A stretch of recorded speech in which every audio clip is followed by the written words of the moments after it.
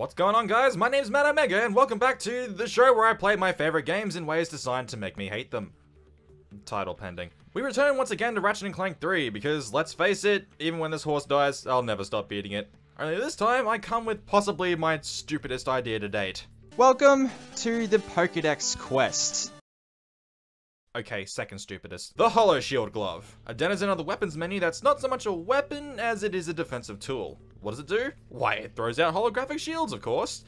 Placed correctly, they can keep you decently well protected in some tough situations, but that's really only helpful while you have other weapons at your disposal. And take a wild guess what we don't have.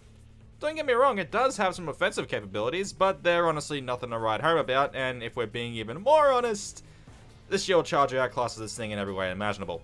Even still, we're left with the burning question of the day. Can we beat Ratchet Clank 3 with only the Holoshield Glove? Rules for the most part are the same as usual. The only weapon we're allowed to use is a Holoshield Glove in all of its upgraded forms. Turrets and vehicles are legal when deemed necessary, which, by the way, Bio-Obliterator does indeed count as necessary. Okay? And the wrench can only be used to turn bolt cranks. Asterisk. Why the asterisk? I'll explain later. Also, for the sake of convenience, I'm allowing the use of long jumping with the thruster pack to break open crates. Now, this run is being done in challenge mode, or New Game Plus, since the glove can't be bought until after Tyrannosis normally, and good luck pacifisting your way that far into the game. Since we're starting in challenge mode, some extra rules have been added. Ratchet's allowed to begin the run with 100 HP, however, he must start with the base armor. The various armor sets unlocked throughout the game cannot be bought until we reach the point where they're usually unlocked. For example, we can't buy the Adamantine armor until we clear Aquatos. Any optional items and gadgets must have not been collected in setting up this file, so that they may be collected at their usual locations. For example, Dax for the charge boots and...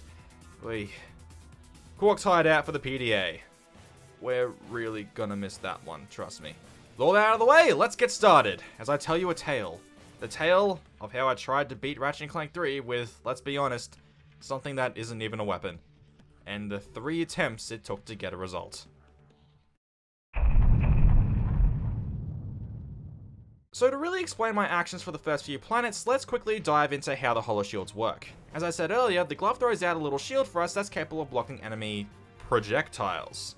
Melee attacks, however, render these things completely useless, and believe me, that part is seriously gonna hurt us. I also mentioned earlier that these things do have some offensive capabilities, but we've got to unlock them by leveling this thing up. Luckily, the glove gains experience just by having the shields take damage, so leveling up is actually super easy, barely an inconvenience. That's 2 challenges in a row I've referenced the same joke. I seriously need some new material. And level it up is what I do. That's right, we're kicking off this run with grinding. Sign of things to come. At level 2, the shields gain HP leeching capabilities. So long as Ratchet has less than his max HP, the shields will slowly take health away from nearby enemies and funnel it back into them. And when I say slowly, I mean slowly. Don't get me wrong, it's nice to have an extra method of gaining health back, and the extra chip damage can be useful, but it just isn't very effective, even if you throw out the maximum number of shields at a time, which is 4. Even still, we'll have to keep this in mind as we are going to find ourselves in situations where this will basically be our only option. Level 3 is going to grant us our primary method of dealing damage, counter shots. When the shields block projectiles, they'll fire back with a jolt of electricity, which will be replaced with these energy bullets at level 5, up to 2 bullets per counter. You might be wondering why I'm air quoting projectiles. Well, remember back in my suck cannon run of the first game, where the game was super inconsistent on what was considered a small enough enemy to be sucked up? Yeah, that, except projectiles. Anyway, now that the shields can counterattack, going through the rest of the world normally becomes as easy as usual, and the experience gained from being in challenge mode boosts the glove to level 5 in no time, giving us the Ultra Shield launcher for the rest of the run. Florana is where it's really got to become apparent just how useless this thing is against melee enemies, but first we can take advantage of one of challenge mode's perks and buy the Mega version of the glove. Along Florana's main path, only one of the 3 enemy types has a projectile attack that can be countered, the swamp monsters. But Matt, I hear you cry, don't the natives have a projectile attack too? They threw their boomerangs at you. Yeah, they do. They absolutely do. Unfortunately, the game almost completely disagrees. Can the boomerangs be blocked? Yes, but it's finicky. Sometimes I can get it to work, other times it passes right on through. Even if we can block it, for reasons so unbelievably idiotic that I can't even fathom them, it doesn't proc the counter shots, severely limiting how effective we are on this planet. Which obviously means that the best option is to skip it all instead. Across from the vendor is the drawbridge leading to the entrance to the Path of Death. Normally it only opens when you reach the entrance the normal way, but there's a wide enough gap around it that we can bypass it from here. Long jump over to these rocks in the water, then again through the gap to skip basically the entire planet. No time for celebrations yet though, we've still got a boss to fight. Like the natives, Quark is armed with a logic-altering boomerang, but will rarely use it, opting to chase you around the arena and swap at you instead. Even with all our health, the lack of armor at this point hinders us immensely, and Quark is able to knock out all of our health in just one strike. So, we got a perfect run this thing. But how, you may be wondering? Counter shots are out of the question, and HP drain is no good if we just get one shot all the time. But believe it or not, the HP drain is still viable. See all that stuff surrounding the arena? All that lava? Hilariously, it only deals 1 damage at a time, so you can actually spend some time dropping your health and then let the drain do its thing. Plus, ammo crates constantly respawn around the arena, so you can keep this up forever if you have to. And you will have to. You see, there's just 2 problems with this. First is that dropping your health takes ages. You're only losing 1 HP at a time, and you can't constantly bounce in the lava forever. You can only bounce up to 3 times before you have to return to solid ground, as the 4th time will just insta-kill you. Also, after making it back to the ground, you gotta wait a sec before jumping back in, as your, what I'm calling a bounce counter, takes a few frames after hitting the ground before getting reset. It's likely the game not updating Ratchet as grounded until a certain point in his landing animation, but either way, jumping immediately back in too quickly will just sink you right then and there. The second problem is that this is gonna take an eternity either way. Even if you drop your health all the way down to 1, by the time you've leached back enough to restore you completely, you've barely dented Quark's health. Is it possible to beat him like this? Sure, but your sanity's gonna take a big hit, and mine's fragile enough as it is. Fear not, for we have another way. A secret 3rd method by which the shields can deal damage. Just smack him in the face with them. Weirdly enough, the deployment of the shields can actually deal a bit of contact damage. Simply time your throw so that the shield lands directly on top of him, and voila! Chip damage! Yeah, this is still going to take a while, but this way is at least a bit quicker, especially if you add in drain damage on top of it. So we have our damage method, but we've got one more problem. After Quark loses 1/3 of his health, he runs to the edge of the arena and clings to the ceiling while calling out a group of mooks. He'll do this again after 2/3 gone, this time with added blood flies, and while you could get through these with some face smackage and a bit of good old fashioned friendly fire, I've got an infinitely better and funnier idea.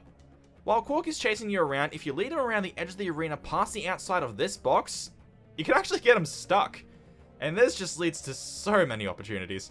From here, you can just keep pelting him with shields while he remains completely helpless. It's not 100% foolproof though. If you move too close to him, you'll enter his attacking range and he'll try swiping at you, which at best will dislodge him or break the box, and at worst, will just kill you. Also, be careful of where you throw the shields. I may have allowed the thruster pack to break them, but the shields are actually capable of doing it themselves. A little too far to the right, and you'll release him from his imaginary prison. Ammo will of course need to be periodically replenished, and running to the other crates to do so will allow Quark to change direction and free himself. Trapping it again is easy enough though, so it's not a huge deal. The real great part about this comes when he tries to summon his backup. See, Quark is programmed simply to make a beeline for whatever he's currently targeting, which usually is Ratchet. However, when his health drops by 1/3, his target switches to his little clinging spot, and his backup won't spawn until he's on the ceiling. When his health drops while he's stuck on this box and his targeting changes, he tries to run directly over there from where he is in a straight line, but from this position, our little box friend is still firmly in his way, and nothing about his change in direction has affected his position in a way to release him. In short, if he transitions while stuck on the box, he'll stay stuck on the box. And as long as the box isn't broken, he'll remain there running in place for all eternity. Or until we take advantage of this and lay down some serious face smacking. Ending Florana unlocks the Magnaplate armor normally, so we buy that and off to Marcadia we go. The main level is no biggie, but the range of missions are seriously going to test us. There isn't much extra ammo within the arena, so careful and effective placement of the shields is crucial. Thankfully at this point, my glove had already reached level 8, giving an ever so slightly better edge. Secure the area isn't too difficult as long as you aren't throwing shields around willy-nilly, and serves as some decent practice as to what shield formations are effective. Air Assault, however, steps things up big time. The Rangers are constantly around doing what I'm sure is their very best to help, but we could afford to lose them before. In this mission, however, at least one of them must survive to the end. Careful shield placement is only going to get you so far. You're also going to need to analyze and memorize which enemies spawn when and how they move, so feel free to play through and fail a few times to start getting it down. Turret command is a mandatory turret level, so it's free. Under the gun is where things get interesting again. We have to protect the repair rangers fixing the turret, and at least one of them has to survive the full 2 minutes.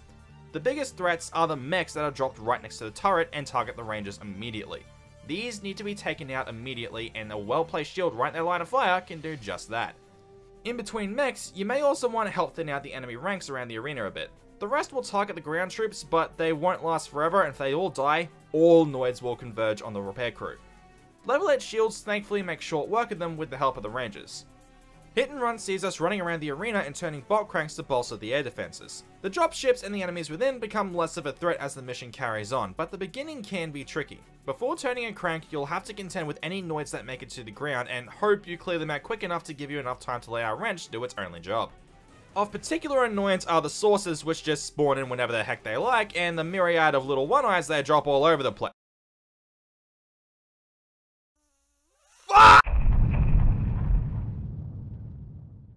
Okay, so we do everything all over again. I do it way faster than the first attempt, go me, and we finish up Marcadia. And now, dear viewers, it's time for things to get worse. It's time for things to get so much worse. Next comes Annihilation Nation, where we're required to do a gauntlet and then an arena challenge.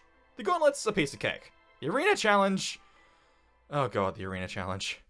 10 rounds of enemies, 4 different enemy types, only one of which isn't melee only 14 ammo for our glove, and only 1 round where just 3 ammo crates spawn. Alright, let's break this down. Round 1, Gladiators. We can get these guys to attack each other, but the issue is that they take each other out in 1 hit. Why is this an issue? Because there's gonna be 1 guy left standing, and taking him out takes a lot of our resources. The strategy is to let him knock down our health a bit, smack him in the face with 4 shields, and let the HP drain do its thing. We take more damage whenever we need, and then we lay down some more shields once the first 4 run out. I played around this for hours, and unfortunately, the best I could do is take him down with no less than 7 shields. That already sets us back by a lot. Round 2, a mix of laser bots and bash bots. Laser bots are our friends, as they're the only ones with projectile attacks. I let everything here take each other out again until there's only 1 laser bot left, and then use a single shield to take it out. Round 3, a whole less of the little blade bots. These things are easily taken out by dropping some shields on them, or even relying on the HP drain, but at this point, we really need to limit how much ammo we use. Thankfully, we once again have a better, more comical solution. If you launch yourself into the lava around the arena, right underneath the enemy spawners, you can wedge yourself underneath there, maintaining a very low altitude above the lava for a couple of bounces. By doing this, after moving quickly enough away from the blade bots so they start chasing you at full speed, you can lure them down into the lava and take them down that way, clearing out this round without using any ammo. Just try not to break physics while you're down there. Round 4, a mix of laser bots, bash bots, and gladiators. Just like in round 2, we want to let everything take each other out and leave 1 laser bot behind to take you out with just 1 shield. As you might have guessed, this is the strategy for any round that has at least 1 laser bot. Round 5, another mess of blade bots. See round 3. Round 6, another mix of laser bots, bash bots, and gladiators. Same strategy as earlier, only this round is the only one in the entire challenge with ammo spawns. 3 ammo crates will appear, and you'd better start praying RNGs is here. Ammo crates will typically drop 1 ammo pickup by default, and how much this pickup is worth depends on the weapon. For the Holoshield Glove, 1 pickup equals 1 ammo. Sometimes, however, crates can drop 2, and we really want them to do this if we want a chance of getting out of here. After restocking, then clearing out the last laser bot, we'll be back up to 7 shots at a minimum with a potential maximum of 10. Round 7, a mix of laser bots, blash bots, and blade bots. It's a round with at least 1 laser bot. Take care of it like the rest. Round 8, blade bots and gladiators. Here is where things get painful. You can have the gladiators take out the little guys and then each other until there's only 1 left, but at that point, you need to hope you have at least 7 shots left to progress, which if the ammo crates gave you the bare minimum earlier, you won't. I did notice something odd here. There were times when 1 gladiator got hit by another, but didn't instantly die. Whenever this happened, a blade bot managed to get involved in the hit somehow, and the gladiator was left at low enough health that I didn't have to use as many shields. The problem here is that I have no idea whatsoever just how the blade bot was involved. Another few hours I tested with this, and while I was able to replicate it a few times, I still couldn't figure out what was happening or how to reach this outcome reliably. Which, as it turns out, is gonna be essential, because... Round 9. Blade bots, bash bots, gladiators, and not a single laser bot in sight. So basically we have 2 consecutive rounds with the exact same problem, and unless I can figure out how these blade bot shenanigans work, we don't have nearly enough ammo to deal with all this. At this point, here's what we need to happen. Get through rounds 1 through 7 normally, on a run where all 3 ammo crates drop 2 ammo each, trigger whatever prevents the melee enemies from insta-killing each other to leave one enemy behind with low health on rounds 8 and 9, and pray to any god that will listen that after all that, I still have at least 1 ammo left, as round 10 has a mix of everything, meaning there's at least 1 laser bot. And to aid in all this, I even set up Ratchet's EXP so that his health would level up to a multiple of 10 somewhere in round 9, which causes Ratchet to somehow manifest a huge nanotech explosion. This didn't help as much as you think. At the end of the day, the chances of all that happening exactly as I need to, let's say not the most likely. Thankfully though, I had one more strategy to try, which brings us to... The idea here is simple. Don't go into the arena challenge with a maxed out glove. A neat thing about when a weapon levels up is that it miraculously refills its own ammo completely, which may give us just the edge we need to make it past this challenge. The goal for this attempt was to hold off from buying the Mega Glove until it got back to Nation to ensure that we could make this happen. Some things in the lead up ended up playing out somewhat differently because of this. To gain a better and fresher understanding of everything in the game we've yet to encounter, I set up a whole new file. This time, I didn't buy the glove before I moved into challenge mode. Why? Because now I have a perfectly set up file to tackle a solo run with any other weapon in the game. Wink wink. All I have to do is go through Velden weapon lists, which I've detailed in my Plasma Whip run if you want to go give that a watch too, and buy the weapon fresh on Florana. This means I had to fight Quark with a level 1 glove, but with how we now know to abuse this fight to high heaven, it ain't a problem. Marcadia definitely got more interesting. Last time we had a level 8 glove, which for the most part got us through pretty comfortably. Here, we only have a level 5 glove, and the difference in power between the two is a lot more than you'd think.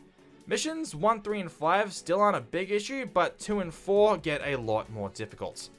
Air Assault now requires a lot more precision.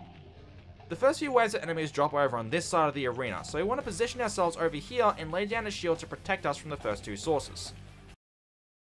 Okay, sometimes this guy has a short attention span. Try not to move from this position too much as you lay down another shield to your side to take out the incoming mechs.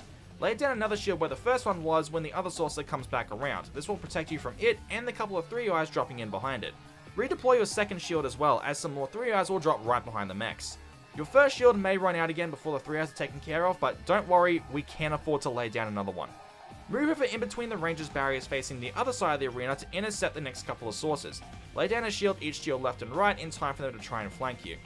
Some 3-eyes will be dropped from the direction the sources came from, so redeploy that shield and then race over to this ammo crate behind them before the upcoming mechs move into position.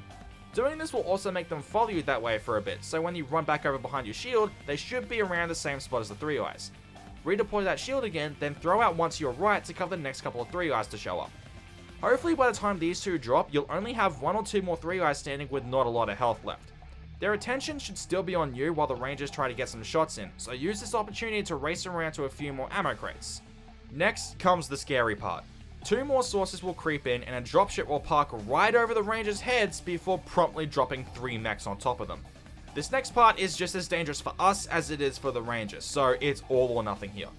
Throw down 1 shield facing the palace to block the sources, then drop 1 shield each in front of each of the 3 mechs.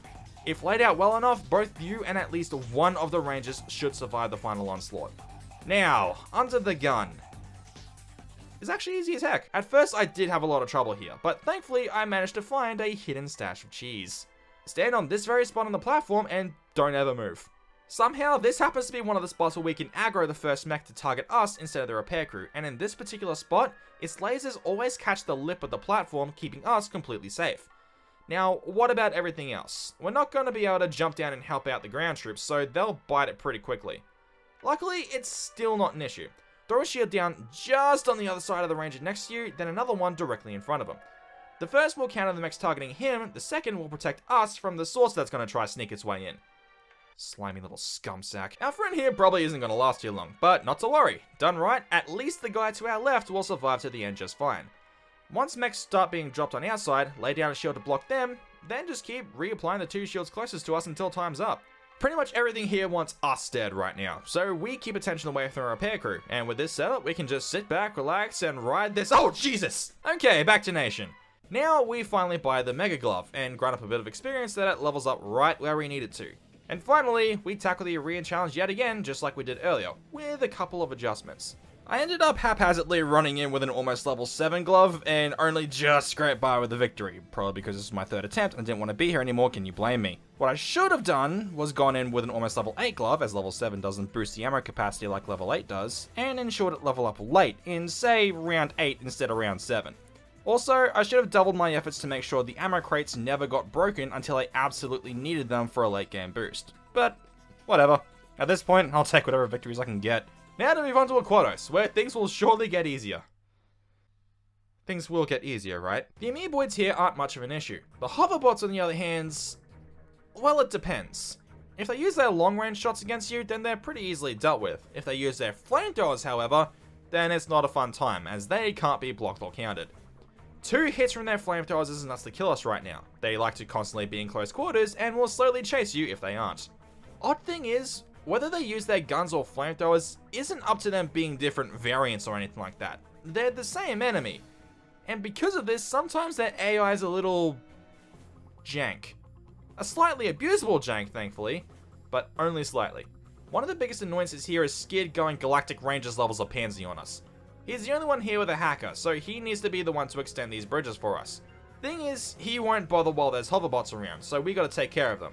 Now, if only at least one of the hoverbots on every bridge wasn't using a flamethrower. And if only there weren't only one bot in the first bridge, meaning that it's definitely using a flamethrower. And if only there were an easy way to bypass this. Oh wait, there is. So, for whatever reason, after we open the door to the first bridge and backtrack all the way to the vendor and then work our way back to the bridge, Skid will conquer his fears and get the bridge ready anyway. Great. Now we can just run on past and keep up this momentum easy peasy. Optimism really isn't a good look on me, is it? In the first clogged pipe, a combination of HP drain and face smacking can take care of the regular amoeboids just fine, and some careful placement of shields and baiting of attacks can take care of the king. Just be prepared to constantly jump back down the ladder to shake them off and even backtrack to the vendor for ammo. And seriously be careful here, as one shot from this thing will take you out. And also make note that after you kill a king and collect its sewer crystal, it'll never respawn no matter how many times you die. And die I did. A lot. Unfortunately for us, Skid overcoming his fears was only a one-time thing, so now we have to take out the hoverbots on the next bridge the old-fashioned way. Fortunately, this next bridge isn't too bad, as there are some range bots around to take advantage of when getting rid of the flamethrower bot. Taking out the last range bot can be a little bit tricky though, since it's out of range of our counter shots while we're still on the platform, so we'll need to get right under it instead and try to counter it with some well-placed shields and ample dodging. Then comes the next pipe. If having to face another king wasn't bad enough, this time it's got a flamethrower bot standing guard and it has to be taken out before the king will attack. At least we got an easy way of dealing with the little guys first. Now remember how I said the AI on these things is kinda jank? Well, trying to abuse that is one of the 2 options available to us, but it's no less dangerous.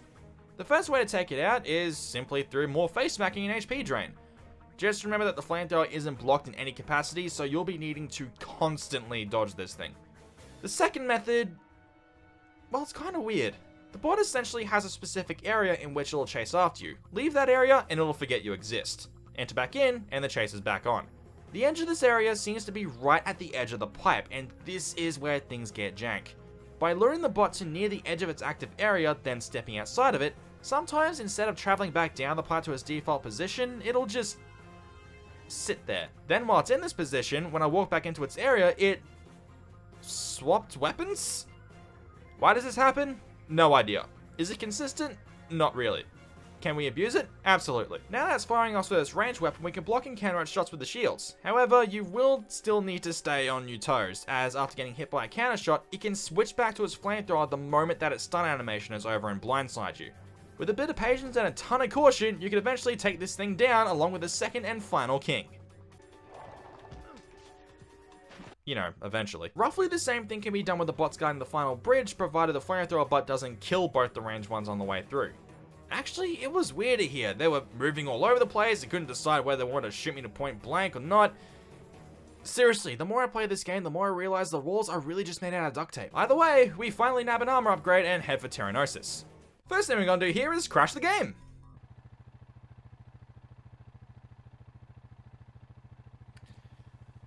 Uh-oh. First thing I'm going to do here is learn that these power generators are apparently considered enemies. HP will be drained from them, and counter shots target them too. It matters about as much as my other content to the YouTube algorithm, but hey, I like finding new things. Enemy fire will be your friend when taking out the rest of the generators around the island. And for the one up on the tower, you can set down a shield nearby and stand right at the edge to get yourself just in range for a friendly saucer to do the job for you. But I know what you're really interested in. Big Mama. Mama Tyrannoid! It's not that difficult. As you may already know, she'll spend most of her time chasing after you and swiping at you when she gets in range. After she's swiped a few times, or hit you once, she'll cling to the ceiling, move some distance away, and then lower the turret on her back to fire. This is where the shields come in. Her machine gun shots are easily blocked, and since she waves it across 3 times, that's 3 counter shots being fired off. Even better, if you're positioned just right, the counter shots will fire off twice each, one hitting the turret and one hitting her body.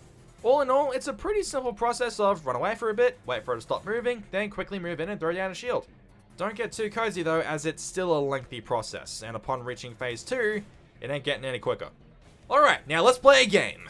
During phase 2, as well as their machine gun shots, Mama will also start firing out missiles. Are these missiles A, projectiles, or B, projectiles? Click on the answer that you think is correct.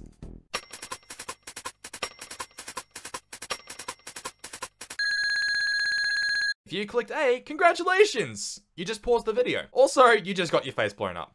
No, the answer is B, projectiles. Since despite them acting exactly like projectiles in every way, the game respectfully disagrees. And by respectfully, I mean the opposite. There is no respect here. But Matt, I hear you shout from the heavens.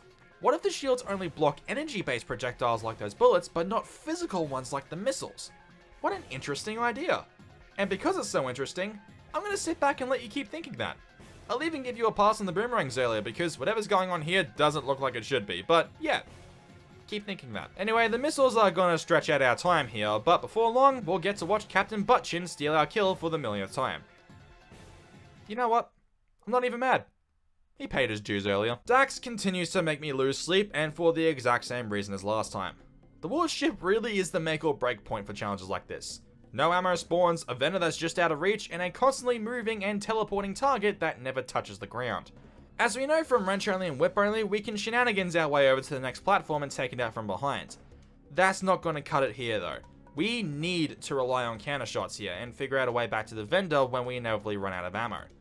Luckily, the counter shots actually work here. And against missiles. Solving our ammo problem is going to be trickier. The gap back to the vendor is just way too big to long jump across, so we'll need to get creative. But you know, I just remembered something. That big old asterisk next to the wrench rule. I wonder what's under here. Aha!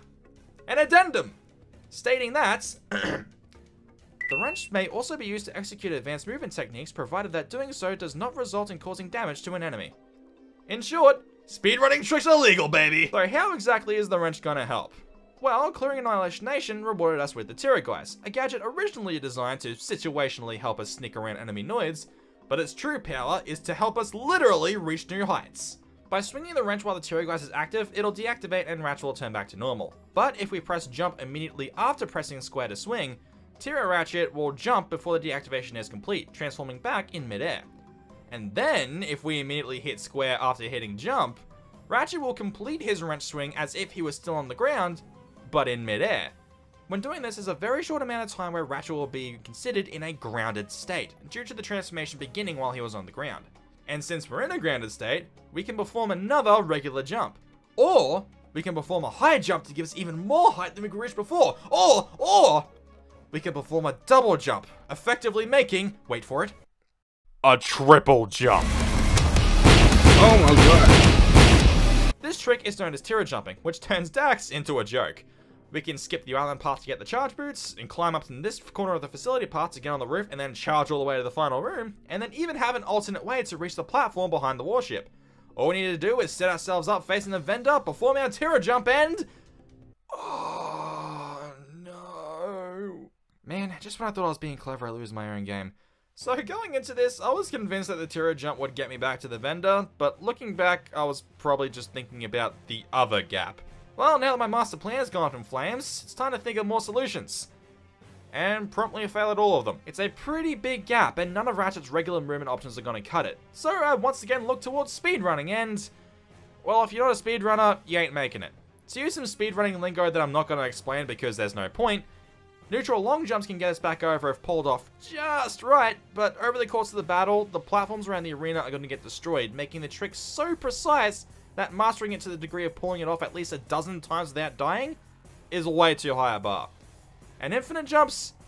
Don't get me started on why that's not recommended. Benefit of the doubt, with a few dozen tons of practice time on these tricks, sure, it's technically possible, but let me tell you why that doesn't even matter. Scorpio, it seems, is very intent on becoming my arch nemesis. First, he embarrasses me ever so slightly in the Wit run, which may have technically been my fault, but good luck getting me to admit that. And now he invalidates this entire run. Two things. One, none of his attacks can be blocked and therefore counted. Two, there are no ammo spawns in this fight whatsoever. Even the warship can technically be done if you're the best Ratchet Clank 3 player in the world, but this is just straight up impossible. Anticlimactic as it is, Scorpio is the theoretical limit of this run.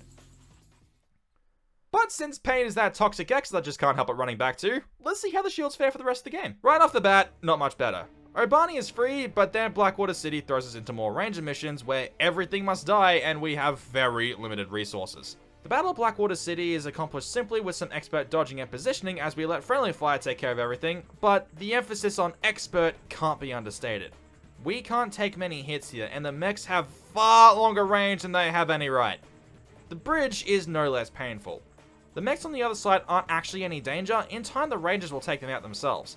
The first two as sources, however, are pretty committed on throwing a spanner into all those works. Luckily, just by walking near them, we can aggro all of them to take attention away from the rangers and take down both waves with one shield each.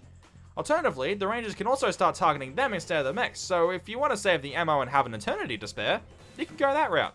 Next comes a wave of 3 eyes. 8 of them are spread all around the back of the arena, so holding their attention gets a little harder, as does the shield placement necessary to take them out in as few shots as possible. A couple waves of the little guys roll in, which you can just let the rangers take care of, and then comes the big one. 2 mechs park themselves right at the barrier as some more 3 eyes stroll on in. Bust the expert dodging back out because we're going to need that friendly fire again to take out the 3 eyes. And we need to stay relatively close to the mechs or else they're going to target the rangers instead. And the mechs on the other side probably aren't dealt with yet. After that, hope you have enough shields left to take out the mechs with counter shots, and let the rangers finish off the other ones. Then comes counterattack. Usually you jump down behind the mechs and take them out, but we need all the ammo we can get, so instead we can just wait around for the rangers to do the job themselves. I like to think of it as a form of tough love. After that, we have the turrets to deal with. The shield can block them, but there's a better way. Run up to the middle of them and have them take each other out. Okay, sometimes it works. Next comes the waves. There's only 2, but that doesn't make this easier. First, 4 pairs of sources will fly in and start attacking the rangers. For whatever reason, this time they're really committed to taking the rangers out, and I couldn't aggro them. So we have to throw down some shields in just the right spots to take them out in as few shields as possible. Then comes the rest. 3 eyes on one side, mechs on the other, 1 eye scattered around, and not a single one of them gives a hoot about Ratchet. Also, they keep moving, making placing shields in places where the countershot will proc as much as possible immensely difficult. I couldn't actually figure out an effective way to beat this mission. Every time I had a new idea for different shield placements, the constant movement of the enemies just kept proving me wrong. If done just right, it seems like it might be doable, so I'm gonna throw this one down as a maybe. Holostar isn't much better. Everything up to the final gauntlet is handled / run past very easily, but here we once again have problems. Getting to this point involves a pretty big drop, and one that can't be climbed back up. No matter what I did to maximize my height, I couldn't get the hypershot to hook back onto the Versa targets. So we have to tackle this with at most a regular full tank and whatever ammo we find lying around, which isn't much and isn't enough, as this is one of those gauntlets where everything needs to die in order to move on. The commanders in particular are the biggest issue here due to the sheer amount of shots it takes to take them down. Ultimately, I couldn't clear this one either. And if you're disappointed over how much I wasn't able to clear up to this point, then spoiler warning, but it's not getting old anytime soon. Courtney Gears is next, and if the run didn't die at Scorpio, it was going to here. To even get to her in the first place, we need to go through her backup dances. While not obvious at first, we can get them to damage each other. One of them just needs to be out of their attacking animation. So by getting them to flinch with a face smack, or if they hit you, causing them to back off a touch, they can be killed then and there from another dancer ramming into them. But like with the gladiators in Annihilation Nation, we'll still have one left over that we'll need to rely on the same strats for, once again taking a lot of our ammo.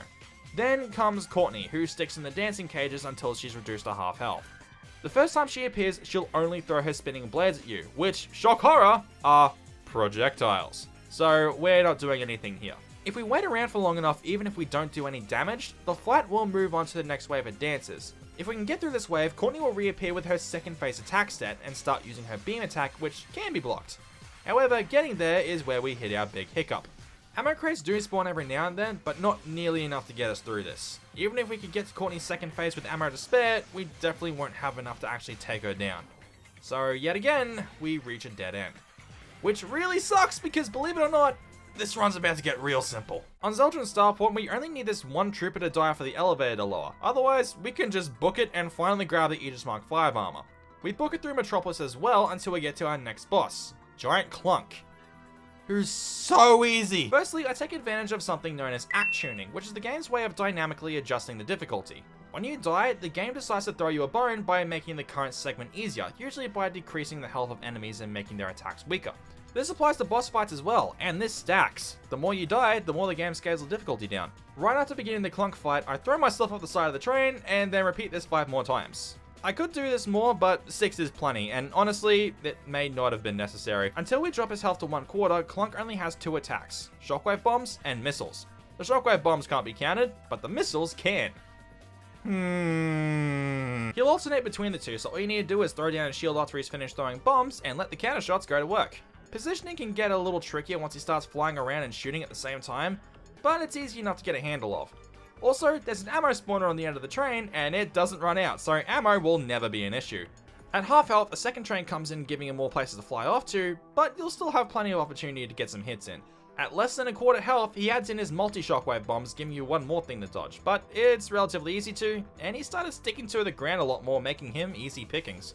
This was actually a pretty enjoyable fight, and one I had no idea how it was going to turn out, which makes it all the more frustrating that the run's already over.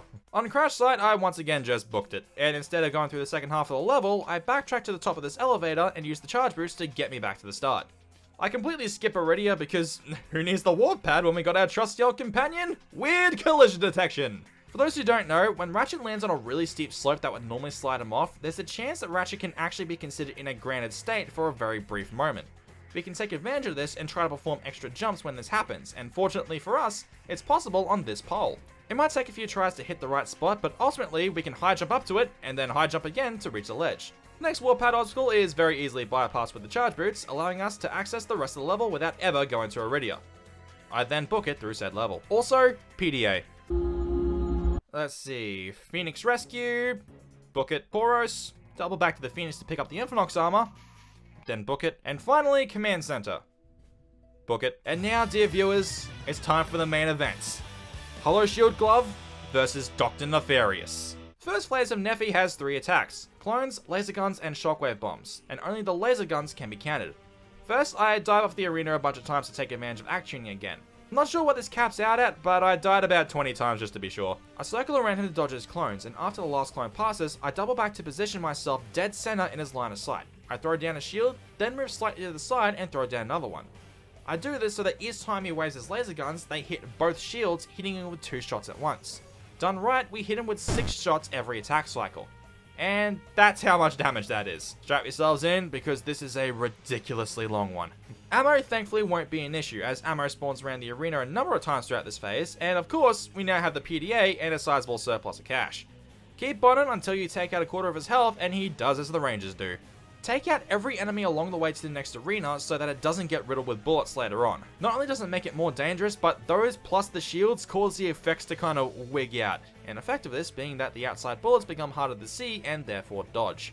Take your time taking everything out and don't hesitate to restock whenever necessary. Nephi's giant lasers can also be blocked, but there's not a lot of use in doing that. Upon reaching the next arena, the cycle will continue as before, only in between the lasers and bombs, he'll launch 2 missile volleys that must be dodged. Here I continue with the earlier strategy, dodge the clones, throw down my shields, get the damage, then dodge everything else. At half health, he'll launch 4 mid-air attacks instead of 2, and will start firing off his giant lasers as well as his missiles. As he adds more attacks, the fight only gets longer and more dangerous, so caution is of the utmost importance, as just a couple of missteps will see us having to start this long fight all over again. At 1/4 health, he'll add in his most dangerous attack, a multitude of clones that spawn all over the arena. Thankfully, there's an incredibly simple way to avoid it. Simply head over to these large rocks in the very corner of the arena, jump atop the largest, and wait the clones out. Nefri needs to run to the center of the arena to begin this attack, so use that time to get in a position. Maybe start heading over as his previous attack reaches its end, provided you can do so without putting yourself in too much danger.